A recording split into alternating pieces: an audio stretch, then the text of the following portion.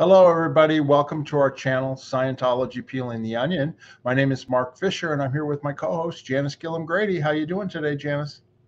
G'day, everybody. I'm doing good, Mark. You? I'm good. I'm good. We've got a great guest here for us. Why don't you go ahead and tell Yeah, everybody we a little bit do. about him? Yeah.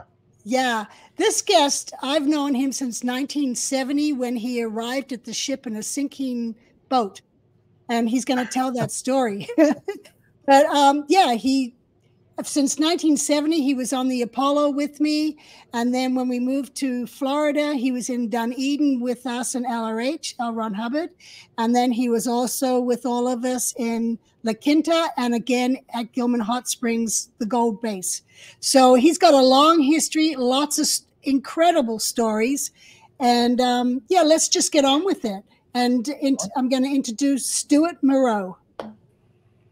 Hi, Stuart. How you doing? How do you do? My name is Stu. Now, Jan told me to lead with that because that's generally how I greet people.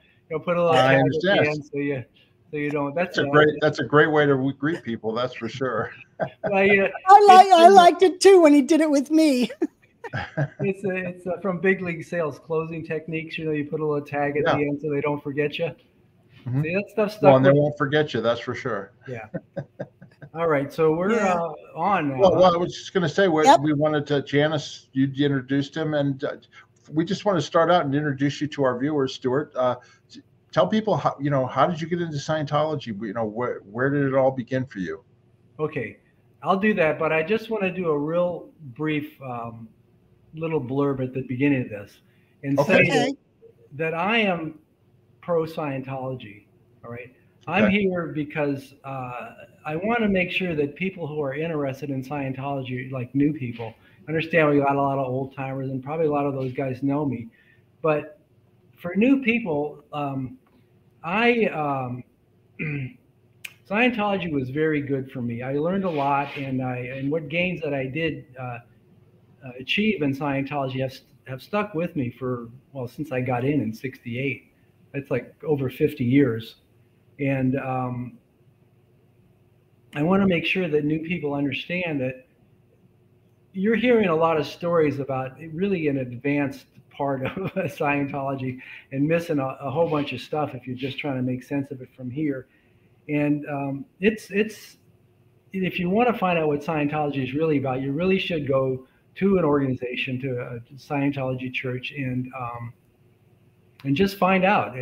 Take the dive and find out what it's really about. I don't want you to get scared off by the wild stories you hear on these kind of sites.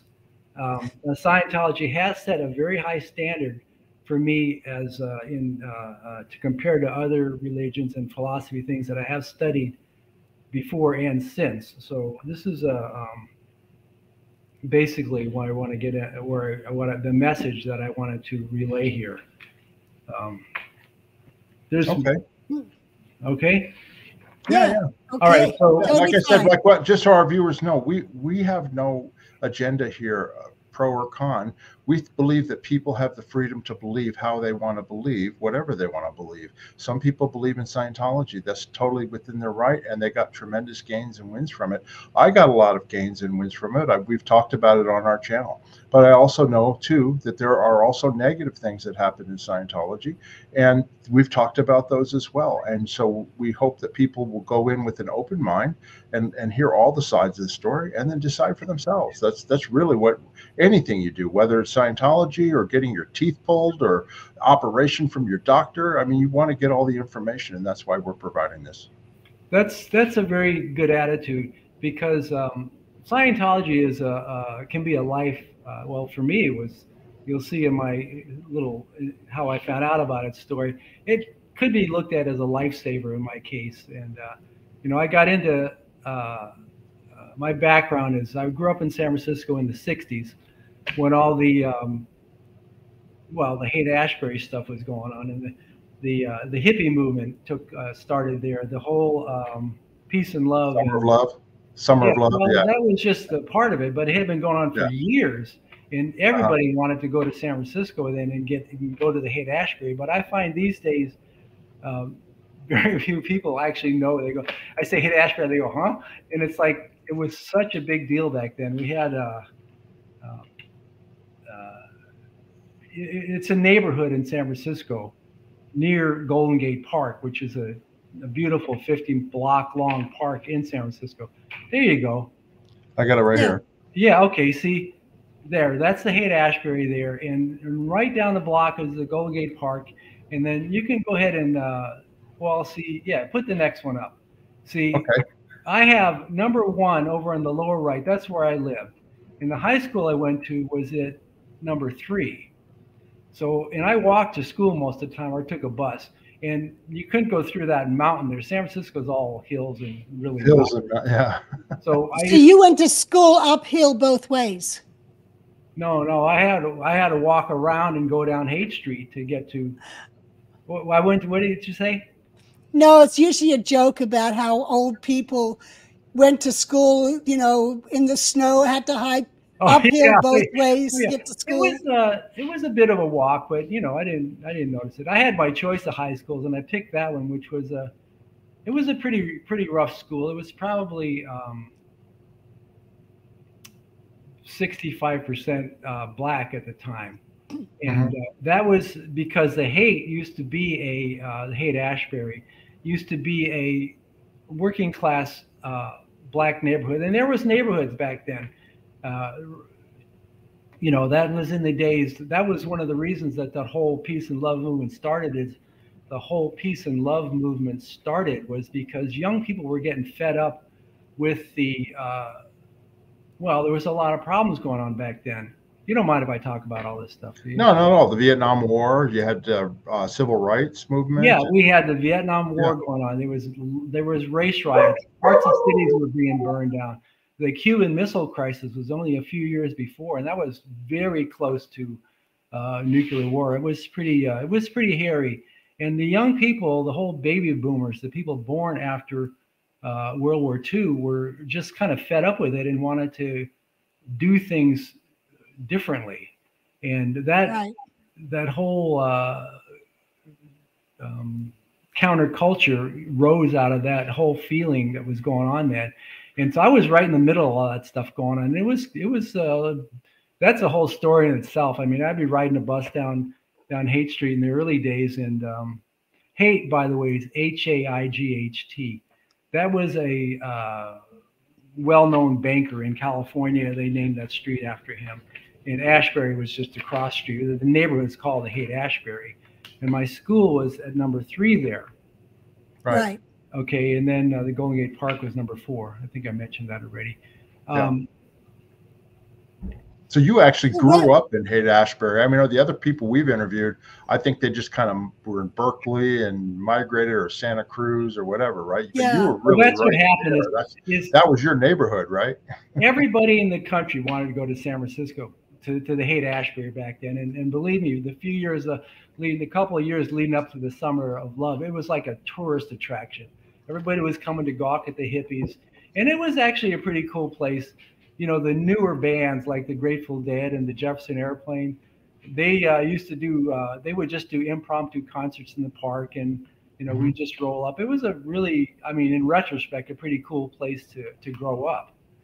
But that's where all that went on. So that, you know, everybody, all these alternative ways of thinking were represented there.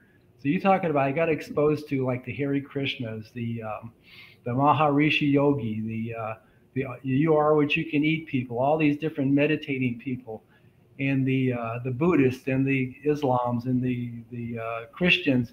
They were all there in full force. I mean, it was, so I was exposed to all that. The Tao Te Ching, you know, the Way, and Confucius. And I read all that stuff, and it influenced me greatly. When I was going to high school, I was a math science major with a focus on electronics and magnetism. It was I really thought that was a cool way to go. And but the influence of the Haight-Ashbury and that whole peace and love movement made me, when I started college at 18, I changed my major to the more humanities, like man's relation to man. I really wanted to do something about the planet. I already had it in me that I wanted to help change man from this warlike creature to, you know, the peace and love stuff. And right. So I already had that in me. And then I started college, and I only, and very quickly, it's kind of funny. Sometimes when you put it out there that you're looking for the path, it just kind of falls in your lap. And so me and my buddy and I, Charlie, and I was kind of a little bit, I would say, I grew up on the rough side of the streets in San Francisco. I mean, I got in plenty of fist fights when I was a youngster, and I wasn't a wild and crazy kid. It was just what you did on that sort of the bad side of the street, kind of. I didn't have a lot of guidance from my parents. I got divorced when I was 2, and we lived with my mom, and it was overwhelming for her 4 kids. She got kind of sick. We had to move with my dad. But my friend Charlie, he had kind of the opposite upbringing. He had doting parents. He had a lot of good guidance. He was a very bright and cheerful guy, an outgoing personality. He even had a 63 Impala with a convertible top back then, which was pretty cool. for you know, most of my friends drove cars from the 50s if they had a car. So, but this is part of the story of this life-saving event of Scientology. We were walking down right at Haight-Ashbury there, and there's a fellow selling the Field Staff Member magazine for 25 cents. That one with the picture elevation like this, you know? Yeah, I know the picture.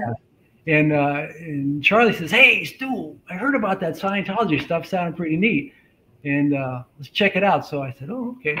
And so we both bought a mag, and then we wandered off on our own ways. And I read the whole thing, and it covered, well, first off, one of the things it said was that Hubbard had studied all these different religions and philosophies and combined it with a modern scientific approach and came up with Scientology and Dianetics. And I said, you know, because that's what I was going to college to do. And I said, well, maybe I can save a little time. This guy's already done that, right?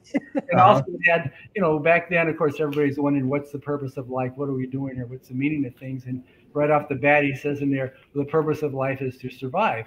And I go, oh, that's kind of simple, and it makes sense, you know. And then there's a bunch of different ways that you survive. And I'd actually like to go over that, but maybe we could save that for a little later. Yeah, we'll save it for later. Anyway, Go ahead. Keep going. All right. So what happened with me then is I followed up on that. I went down to the Scientology place. It was at, I think it was 515 Mason Street back then. And I just rolled in there. They didn't have heavy reg lines going on back then. I mean, they had no follow-up. The guy didn't take my name down or nothing.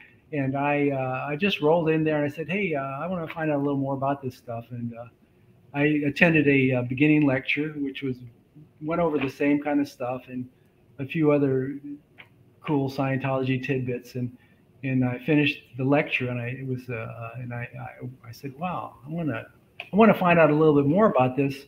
How do I do that? And they sold me Dianetics, The Modern Science of Mental Health, which was the first book that Hubbard wrote. You guys, right. You'll ask me if I need to clarify something, right? Oh, you're good. You're good right now. All right. So I read the book. It took me a couple weeks probably, and then I think to myself, well, they have in there the state of clear, right? It describes how you go through and you become, and I already knew, I mean, it was kind of out there that you were only using about 10% of your mind and 90% was unconscious. So it all kind of made sense to me. And I was certainly interested in unlocking all that 90%. And there's also described in the book the state of clear, which was when you're caused over this unconscious mind. And before that, the person was called a pre-clear. So I said, I want to find me one of these pre-clears. Now, I don't know anything, right? I just read the book. I'm thinking, where can I find a pre-clear now? I swear to God. And I'm thinking, well, my friends, they're all, they're smoking weed and stuff like that. And I don't know, it'd be too much to group them in. I said, maybe I'll go down to that Scientology place and see if I can find a pre-clear. So I roll in there and say, hey, I'm looking for a pre-clear to do some of this Aji knot. and so they signed me up for the communications course. Back then, Right. it was $15. Okay. Wow. I think I paid 50 when I went into 1973, but yeah, no, it was relatively inexpensive. Yeah, it was. This was 1968. Okay. All right. I was 18. I just started college, my first semester of college, and that was exactly what I needed. That comm course just blew me away. I was like, well, you know what it is. It does. It breaks down communication, and I mean, they should teach that kind of stuff in high school, you know, so you learn how to communicate. Yeah, I blew me away too. I mean, literally, I was 15 years old when I did it, and it changed the way that I communicated with people. I tell people all the time on this channel, I couldn't do this show right now, literally, if I had never done the communications course or gotten some of my lower Scientology auditing, like my level 0, grade 0, and all that stuff. But yeah, go ahead. The communications course, to me, we've talked about it, Janice and I, that that should be something that Scientology should be delivering everywhere, whether it was Scientology or just as an external thing, because it really does help people. Now, see, one of the things about going to a majority black high school, back then we had this stuff called rap. Before rap music came out, rapping meant just having a smooth way of talking. Yeah, he's got a cool rap. Yeah, yeah. I noticed that the guys that could pick up the girls or could deal with the women had a good rap. Now, I didn't have a good rap, you know. They call it game. He's got good game too. That's another word, game. Yeah. So if I had done the course when I was 15 and started high school, it could have gone a lot better for me. Yeah. You know, I mean, girls had to tell me what to do. But it was, I mean. Anyway, you know, typical guy, very interested in the female of the species. Anyway, so that course just blew me away, and I'm walking out of there thinking, man, I want to tell the world about this. And of course, they signed me up to be a field staff member, you know. And tell everybody what field staff member is. Well, a field staff member is you can make money selling Scientology to people that aren't in Scientology. It's called disseminating, and you can go out and you can explain to somebody. Then if you tell them to go in, you select them, you write a little slip, and they go down and then Scientology would pay you a 10 or 15% commission, 10% for courses and 15% for auditing. Oh, no, it was the other way around, I think. But people make a living being field staff members by regging people. In fact, if you do go into Scientology from here, just tell them, here's another little rhyme for you. Tell them Stu sent you. and you can tell them that Stu said that you can apply his commission to a discount on your services. How's that for a deal? I don't need there you go. I'm all well set up, and I'm retired, and I kind of do what I want to do these days. Yeah. That's why I'm back here, by the way, is I've got, well, the kids are all gone. I got no dogs. I got no wife after the second divorce, which is okay. Everything's all right. You know, I have no house anymore. I'm renting, you know, or other things like that, which is fine. But I got no commitments, basically. And I think, what do I want to do? Well, I would really like to help on my purpose of helping people, helping the planet get better. And this, in a way, is doing that. You know, if you get into Scientology or just feel better about Scientology by being here, or just feel better about your relations with your fellow man, that would be. Well, you know, Stuart, you know, you're explaining the exact same thing that happened to me. Now, Janice is different because she was born in Scientology, right? But I wasn't. My dad was in the Navy, and he got out. He retired, and I was 14 years old. And he read the Dynamis book, went into the Washington D.C. organization, you know, got training and auditing, and thought, this is really life changing. Yeah. And then he said, Mark, you know, I'd like you to come and try it, and I did.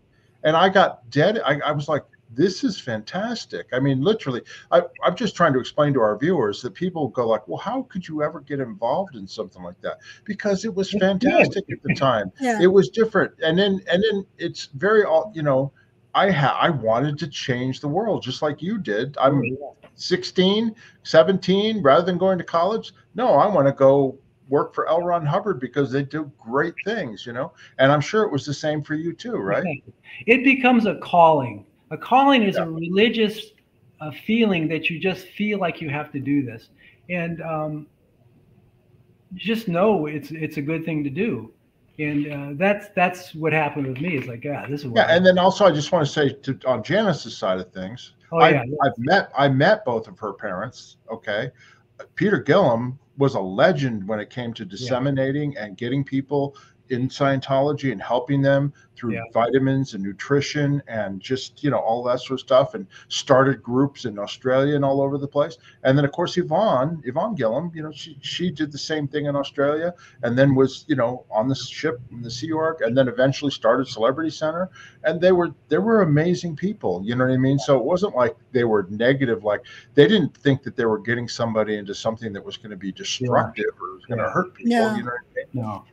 Well, and you know, growing up with them, I grew up with a Scientology mission in our house. So if I come home from school and, you know, there's people in the living room, you know, standing the ashtray up in the chair or practicing their commands on a doll. And, you know, and I saw a difference in people from when they would first come in to when they finished, you know, and so I did see that. And I've even wondered myself, how would I be if I had never had this experience? Who would I be? I think I have to be an example of what Scientology was all about, because that's what I was raised with. That's what was ingrained into my head, is all Scientology from birth, you know? Well, and Janice, you've been very successful. I mean, you know, throughout your life, in your career in Scientology, you were very successful. And then since leaving Scientology, just not even just with your husband, just with your kids and everything, you know, so you're definitely a credit to your family and to yourself, you know. Anyway, sorry, Stu. When I started this, I actually wanted to make this kind of a tribute to Yvonne and Jan, actually, because Yvonne, she was. Do you want to put the wedding stuff up now or do that later? No, we'll do that later. I didn't get those. Well, we can go over all that later. But she was the epitome of greatness. There's an essay L. Ron Hubbard wrote on what is greatness, and I won't read those lines right now. But basically, what is greatness is something LRH wrote about how. It has all about love and forgiveness and inclusion, which is important. And he said that, you know, to love in spite of it all, you know, basically loving somebody despite all the reasons you shouldn't, may very well be the greatest secret in the universe. And Yvonne was really the epitome of that. She was a very, very achieving person. She achieved so much in Scientology and for Scientology. And with all that going on, whenever you were around her, you just felt very special. She just had that glow about her. Yeah, she had a warmth, and we called it in Scientology when I was in, she granted you beingness. In other words, she accepted you into her space, and you felt welcome there, whether you knew her or not, right? Yeah. That is anyway, sorry, I got a little distracted. Anyway, so you got in, you did the communications course. Yeah, I got in, and then I did. Go ahead, carry on. Well, I was still in college at that time, and I was working some to pay my way, because I had a falling out with my dad, so I was on my own, and I had some. Well, I did a little bit of auditing at that time and had some pretty good wins. But this is an example of how, I'll go over that later, because it's not anyway, I did some auditing, but what I decided to do, and one of the things I was going to do as a job was I was going to try and sell Collier's encyclopedias door to door. So I went through their little training program. I did a little bit in the field work, and I just couldn't bring myself. I had a sort of a strong sense of integrity, and I just couldn't bring myself to push these people into buying something they didn't really need. But then what I decided to do was sell Scientology books door to door. And this is an interesting point about all the bad press Scientology. It's almost like it's part of God's plan for Scientology to become well known fast, because you know what sells is scandal, and Scientology is on everybody's mind all the time because of all the scandals in Scientology. I have a pretty cool thing, but anyway, I was selling Scientology door to door, and people I had a spiel worked out, and the first line was, "Have you heard about Scientology?" And most people would say, "Yeah, I read about it in Life magazine." Now, if you remember Life, if you're old enough to remember Life magazine in '68, that was like something going viral on the internet these days. Everybody read Life magazine, and Scientology had I don't even remember. They're all the same. All these negative stories about all these things that are so-and-so did or got happened to them in Scientology. But that's what people would say. Yeah, I read about it in Life magazine. And then I would say, well, would you like to find out what it's really about? And they'd say, yeah. And then I'd do my whole thing, and I'd sell them a book. And by selling 200 books, I got awarded the Dianetics course. Back then, they had a course come out called Hubbard Standard Dianetics course. Right. Dianetics was written in 1950. And then he quickly found that by using the Dianetics techniques on people, which were mainly aimed at body aches and pains and things like that, and attitudes, people were having spiritual experiences. And so he realized that his true calling was to develop that whole line and uncover this spiritual beingness of people, and quickly, and it happened really fast. And he developed a lot of stuff early on. But as the time rolled on, so he had all this Scientology experience, which is strictly mostly dealing with the spirit of man rather than the mind of man. And he applied that to the original Dianetics and came out with this standard procedure called Routine R3R, which was a modern version of Dianetic auditing. And that stuff was really powerful. This is, again, I guess a serendipity is the right word. It was a good time for me to get in Scientology, because they were pushing the standard Dianetics course. And I got on that course, and so I learned how to audit and stuff like that. And during that, so just so people know, it was Dianetics auditing. You were becoming a processor where you would process somebody else to help handle their problems and situations, right? An auditor, so you finally found your PC. Your pre-clear. Well, an auditor and my pre-clear. An auditor in Scientology, it's sort of like a little bit of an odd word, but there's a couple of definitions of auditor. An auditor is somebody that is really good at looking at business books and figuring out, if they make sense, like, income and stuff like that. And another kind of auditor is a person that sits in on a class, but is not especially a person that is attending that class. They just sit in on it, like usually at a higher level of learning. And so that would be like a professional listener in that case. And a Scientology auditor is more like that, and really just a very highly trained listener, and becomes more like a spiritual guide, through guiding you through the things that block your path to your spiritual powers in your unconscious mind. Anyway, so I was being trained as an auditor, and I got to tell you, you talk about wins. I had a couple of I had some good wins myself, which I'll explain in a couple of minutes. But I was doing auditing on people, and I'm 18 years old, and I just read this stuff. And that course was tough. You had to go through it 3 times. They had to date them back then, because it was being mostly promoted to newer people. So they said you had to do, it was a 3 times through course, and the datum was number of times through the materials equals certainty and results. And so you had to do that thing 3 times, and they expect you to do that in like 2 weeks, right? So I'm putting in the time. I wasn't a seer member yet, but staying up late and working hard. Working hard is my forte. That's why I was such a good seer member. I don't have any other real talents, but I could work my ass off. I can vouch for that. Stu is a hard worker. I had a choice between going on libs and working. I often chose working by my own. This thing about people not getting time off and stuff. I don't know. When I was on the ship, you had pretty regular libs, and it wasn't that hard. Liberty, going. Yeah, Liberty. It was once every 2 weeks, and I got pretty regular time off. But so I was the first one there to finish the course, and I was auditing for the org. But I had this one kid come in who had the day before almost died because he had severe asthma, and he had been dirt biking. He didn't have his inhaler with him. And so he was caught in the forest, and he almost died. And I started doing the processes on him.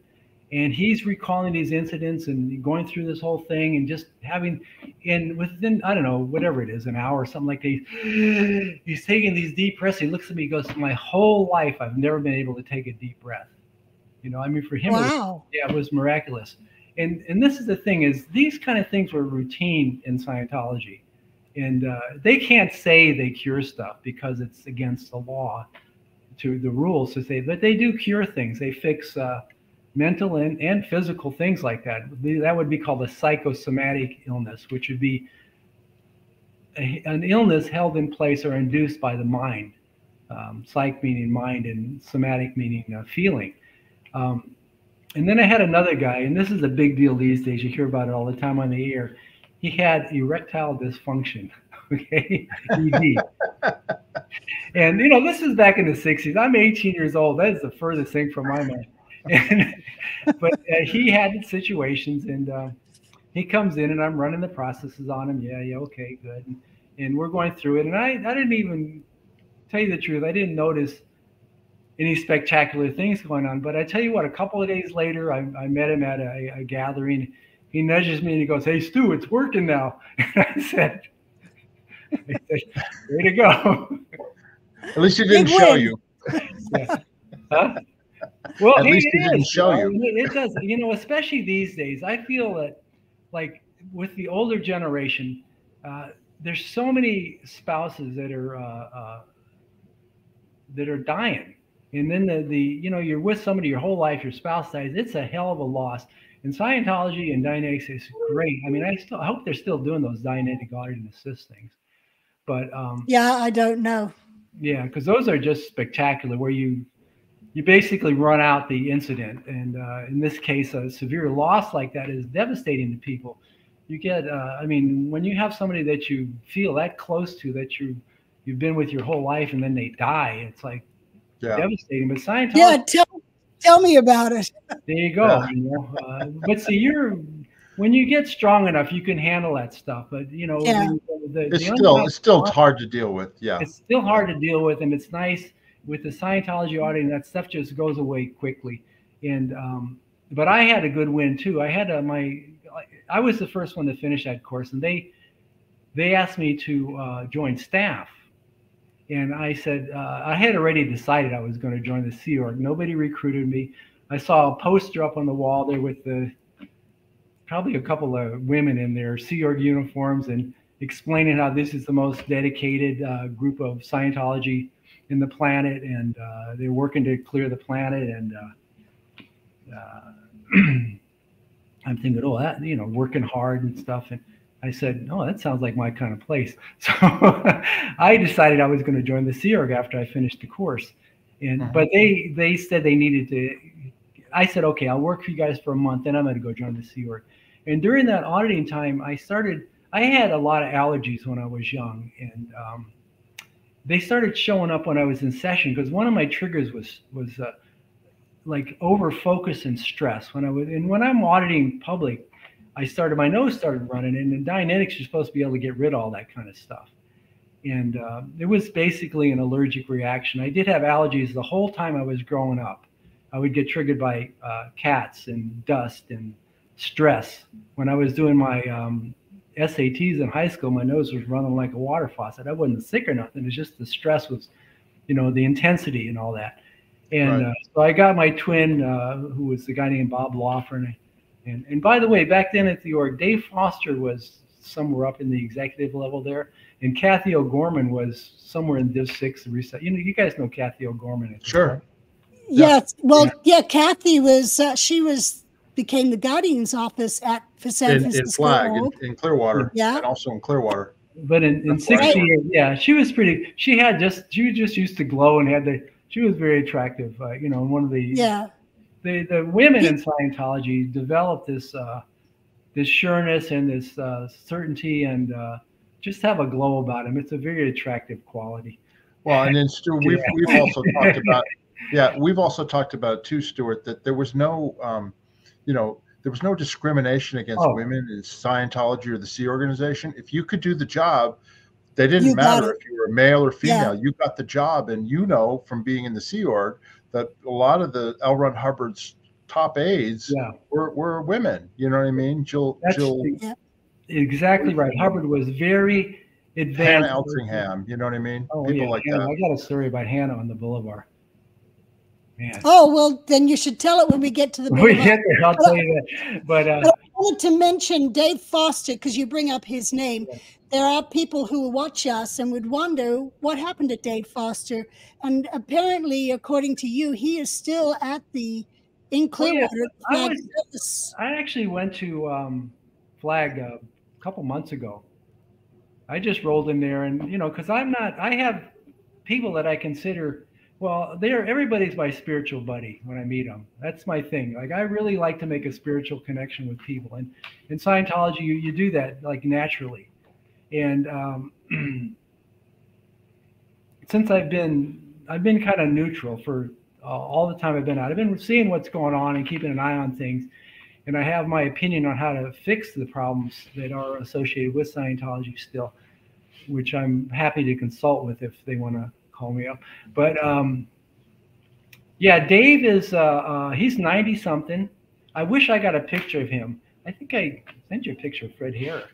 You sent me one of Fred Harris. Yes. But I saw Fred and I saw Dave, and they didn't put any heavy regen on me. I think that heavy regen has been slowed down. I don't think it's. So you're saying Dave Foster at 90 is still a registrar flag? Yes. Wow, that's amazing. That's amazing. He was, as far as I know, he was recruited by LRH when he was at the ship for FEBC or something like that, a high level executive training, and LRH wanted him. He specifically. And Dave and Harriet had been in the Sea Org. Harriet's she's doing well too. I didn't meet her, but Dave's he quit smoking them cigars long ago. He started running. He got very healthy, and he's that's a big key to longevity is this exercise. And he's got the same old bright blue eyes and bright smile, and you know, he worked on me a little bit, but he used to be white haired. Is he still white haired? Yeah, sure. He got all of his hair. He probably is. He was white hair when I met him in 1976. Yeah. No, he's got all that hair, and he's still the same old Dave. You know, he's a little beat up by time, but he's right there mentally. He doesn't miss a beat. I mentioned that. Introductory lecture, and he remembered the guys. He goes, "Oh yeah, Rick." So-and-so, he was great. And I said, man, you know, how did you remember that?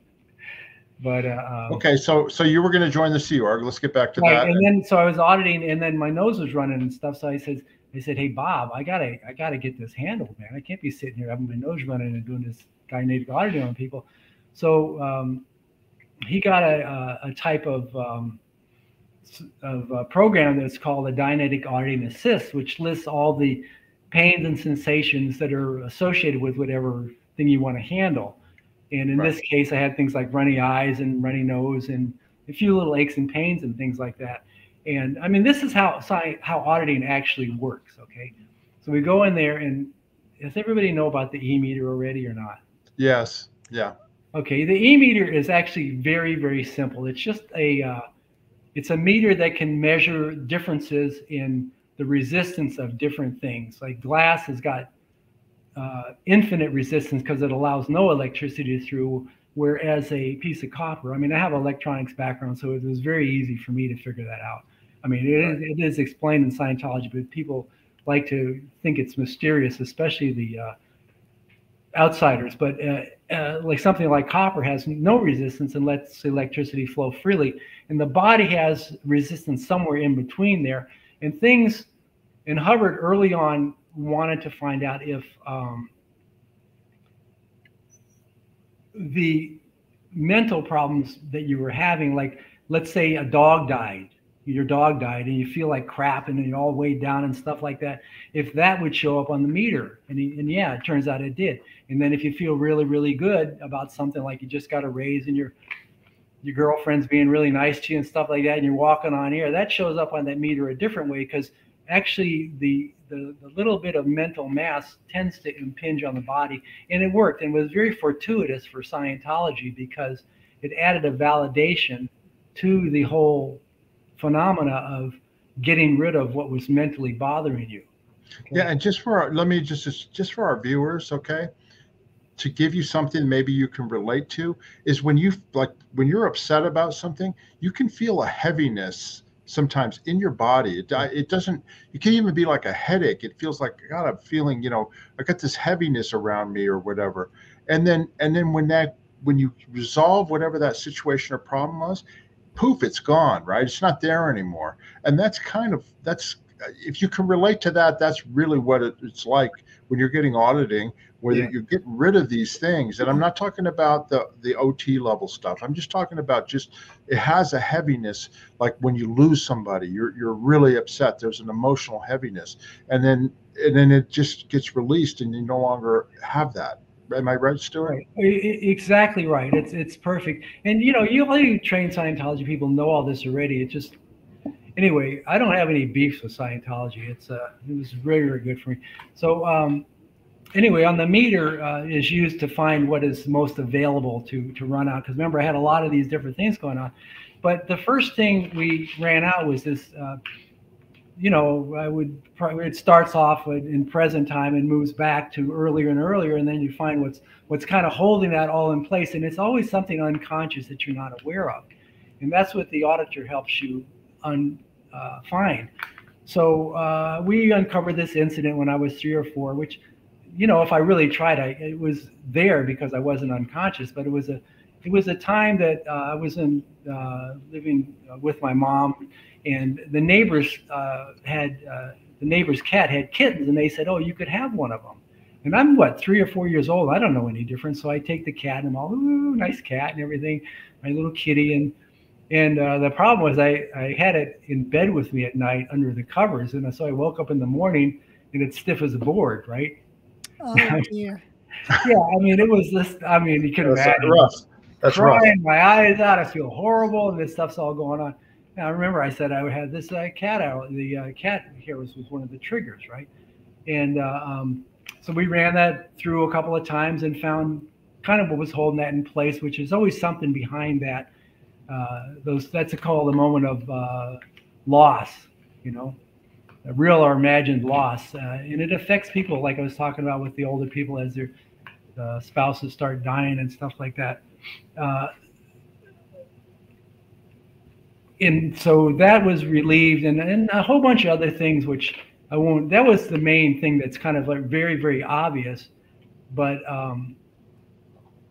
so that was in 1968. So we're here, and I had a bad allergy problem. So we're here 56 years later, and I have not had an allergy problem since then. That's great. Now, when I tell my friends about that, maybe they say something like, "Why don't you just take a pill?" Well, who wants to take a pill for the rest of your life? Or if you go to a psychologist, they may well uncover that little cat incident, and you'll be working with that psychologist for a couple of years, trying to work out techniques for getting rid of it, and trying to work out how you can survive without it, and maybe give you a prescription and all these kind of things. But they don't really handle it. In Scientology, poof, it's gone. And people like John Attack may have some kind of psychological excuse, but it does work. I mean, that is the fact of the matter. And that's one of the reasons we all, and I got to say, the people that were involved with Scientology, I am amazed how brilliant they are and what they did. Like those people that Mark was talking about, the aides to Hubbard, they were like gods to me when I was on the ship working deck and stuff, because these people are doing international management, and a lot of them were very young, and things that were like way beyond my Sorry. That's not my dog. That's not my dog. That's okay. Hi, Poochie. Carry on, Stu.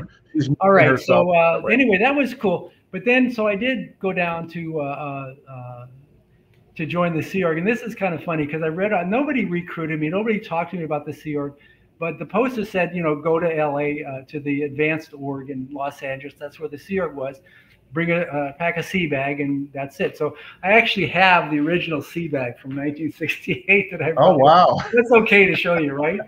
Yeah. And see, I don't know. Can you see my name on it there or not?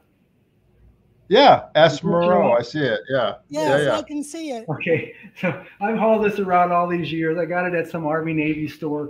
The Army Navy was very still a thing back then with original Army Navy stuff, because there was, you know, the Vietnam War was going on. It wasn't that long after World War II, but there was a lot of surplus. They called it Army. We had a couple of one of them in San Francisco. It was pretty nice.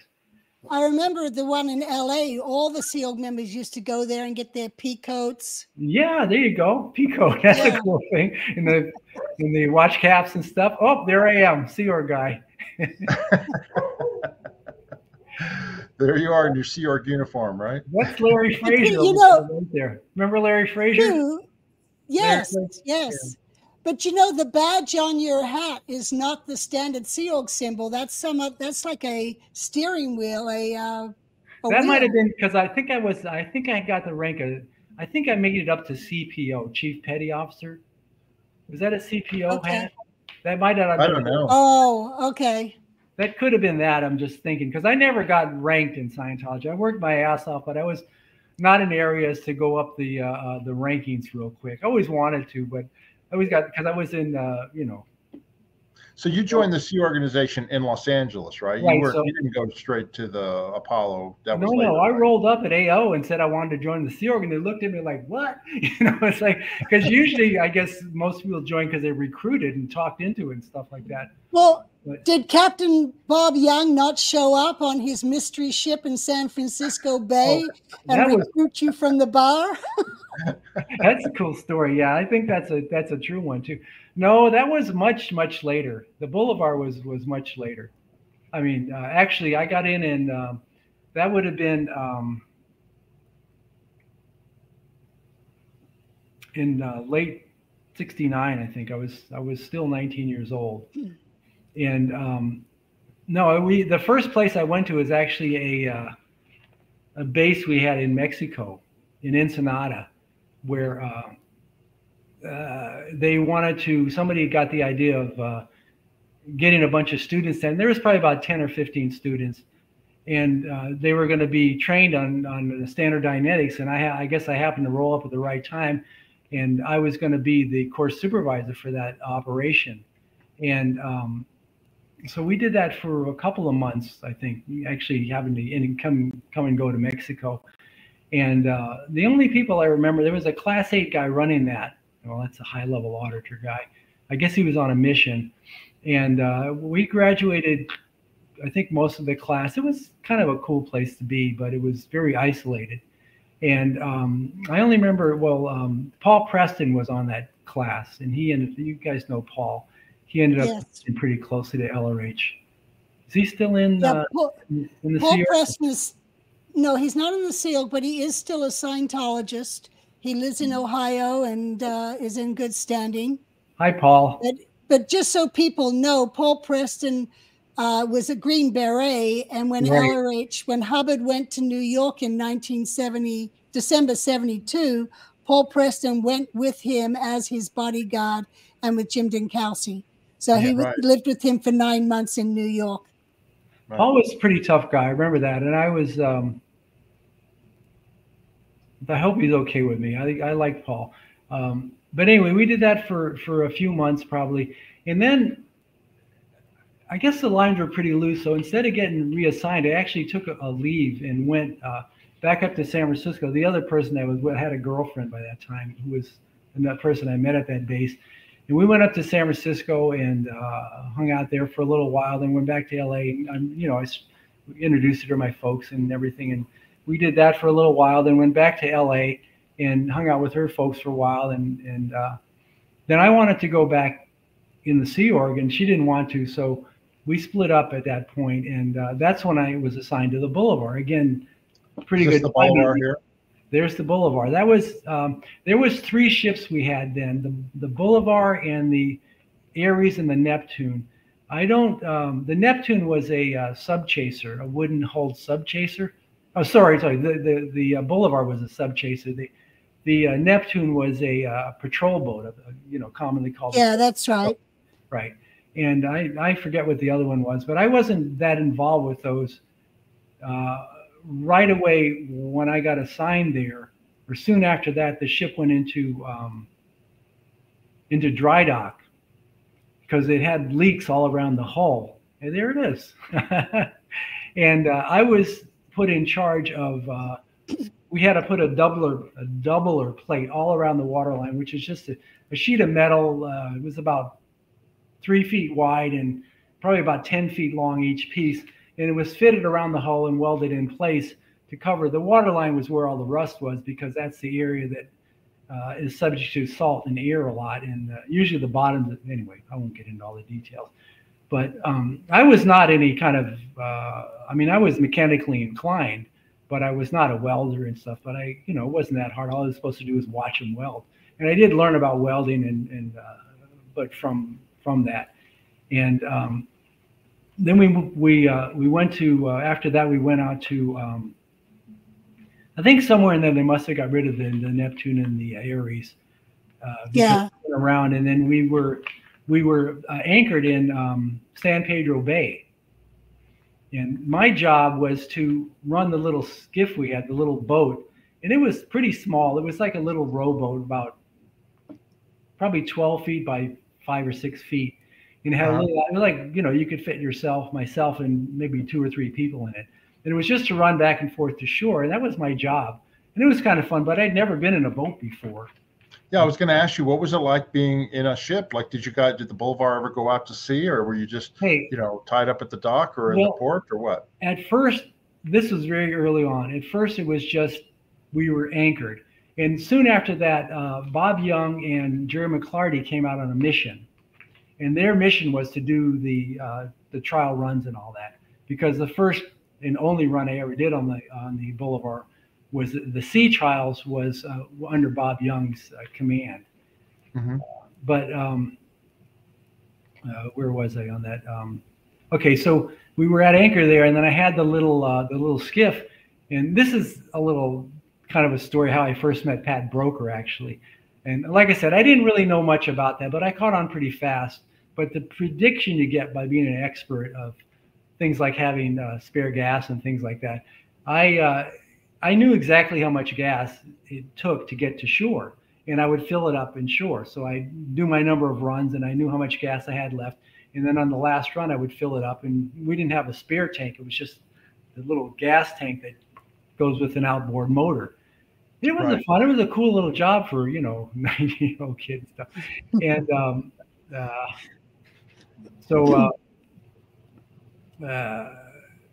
Jerry McClarty now then came out to they were doing this setup mission to get this thing ready for the sea trials. And this was after the dry dock. They still had stuff to do to get it ready for the sea trial. Of course, I'm not aware of any of this stuff. I'm just a new guy on the ship. Now it's a whole lot different, but I have a lot of training on ships after the Sea Org and stuff. But so Jerry comes down. He says, "Hey, I got to take some pictures, probably for his mission, right, of the boat from the outside." And I said, "Hey, Jerry, I'm going to run out of gas. I can't do it." And of course, he's thinking it's just counterintention because he's this big hard-driving Sea Org member, right, on a mission. And I'm going, "No, I know what I need to get to shore." And he's going, I'll just make it go right," kind of thing. And I go, yeah. Well, okay. And so we did a couple of burns around the ship and stuff like that. And then I dropped him off. And so my next run came up. And of course, halfway there, I run out of gas. Halfway to the dock. Huh? Halfway back to the dock. Halfway to the shore. Yeah, to the shore. You had to go around the breakwater and then get into the dock there and everything. It was a good run. But I'm in the bay there, and there's a friggin' good current running in that bay. And I think I had oars on board, but there's no way I could get back to the boat. So I'm drifting toward land, like at a pretty good clip. And of course, they didn't have any walkie-talkie or nothing. And No. well, you know, it's like I said, it's not my fault. I was a new guy, okay? That's right. 19 years old. Huh? Yeah, 19. 19 years I'm old. going, shit, you know, and then somebody must have noticed from the ship, and they had they didn't have any lifeboats on it at the time. They were, I guess, yeah, okay. They did add some lifeboat, what they call davits, things to lower the boats. They're like hook-shaped things you can swing on. You can lower the boat. And they had two kind of hulls they were going to make into lifeboats. They were fiberglass. And so fortunately they were kind of skinny, not much like a canoe skinny, almost a little wider, like maybe this wide or something. But I did notice soon enough that 3 people were in this little boat coming to rescue me, right? It was Pat Broker and 2 other people. And Pat got in the boat with me, and it was going to be impossible to row that boat back to, because it was bigger and heavier than that little skiff. Oh, there's Pat. Pat is a famous figure in Scientology. He was, they know about Pat, right? Yeah. Yes. Yeah, he basically took care of Hubbard's security along and lived with him and Annie, his wife Annie at the time, with L. Ron Hubbard up until his death. Yeah. What was Pat like back then when you guys first were in the Sea Org? Well, because I knew Pat too, but I wondered what he was like. Was he green? Was he brand new then too? He, like always, Pat never said too much. I think that's, you know, he's kind of a quiet and reserved, and he was pretty, I would say, there as a person. You know, he was focused and knew what he was doing and stuff. But I think one of the things I was going to say a little later on but I'll say it now, is he was probably better dressed than I was. He was kind of he was a good dresser too, like, wasn't he? Yeah, he was. He paid attention to stuff like that.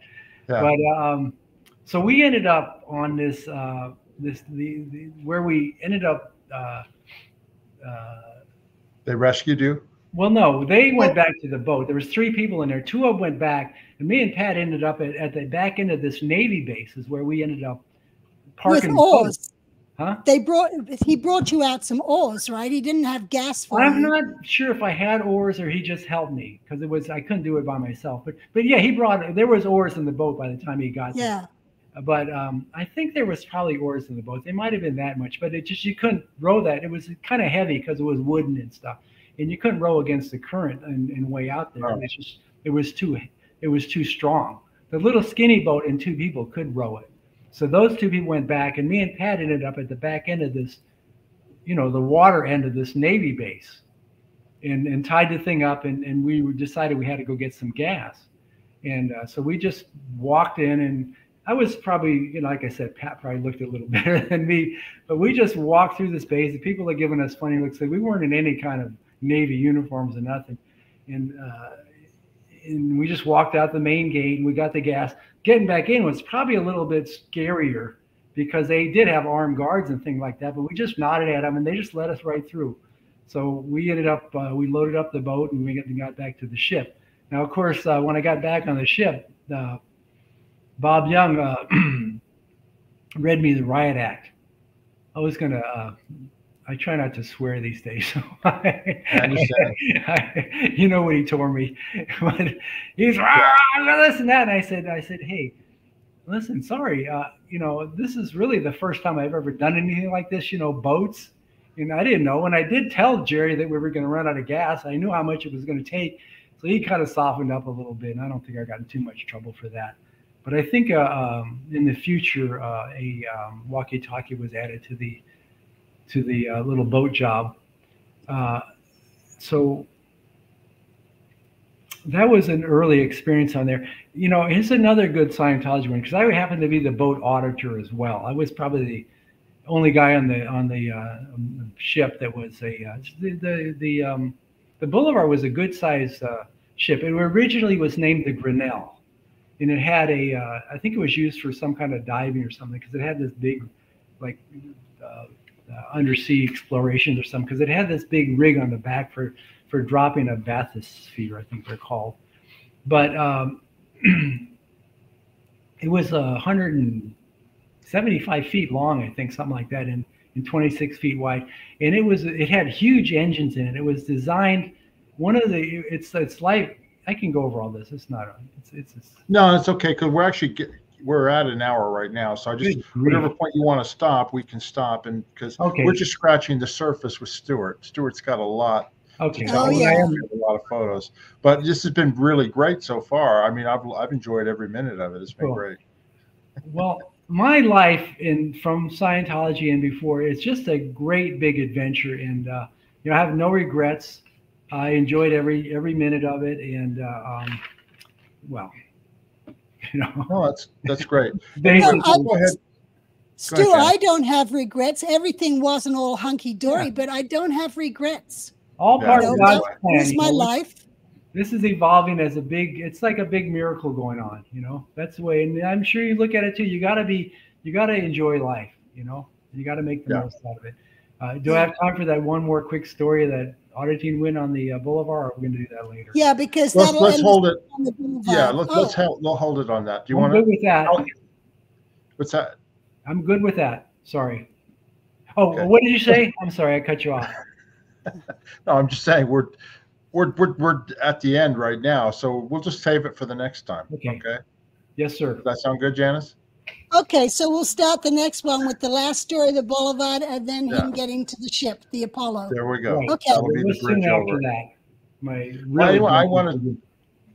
I want to thank you, Stuart, for being here on this channel on our first interview with you. We've got a lot more to do, lots more photos to get through, but we want to thank you for being here. And for all of our viewers out there, if you've enjoyed this, please subscribe to our channel, hit that subscribe button, hit the like button, and hit the notification button. It helps us get our stories out to many more people.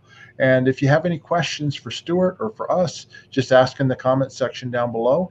We check them on a routine basis. And if there's anything that you'd like us to ask Stuart or whatever on the next few videos, just go ahead and ask questions there and we will respond to them.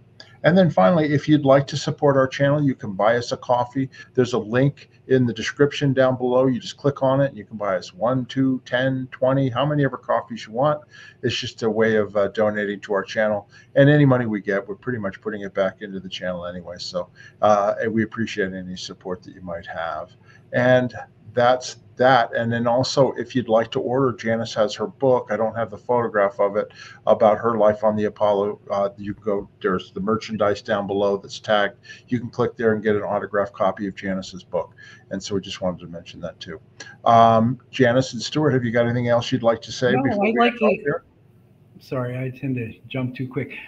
Thank you. I want to say thank you. It's going a lot better than I feared. I think you guys are doing a great job, and you're very good hosts. And thank you very much. Good. I look forward. We appreciate it. I look forward to the next one. Okay. Well, it's going to be fun. That's what we're here for.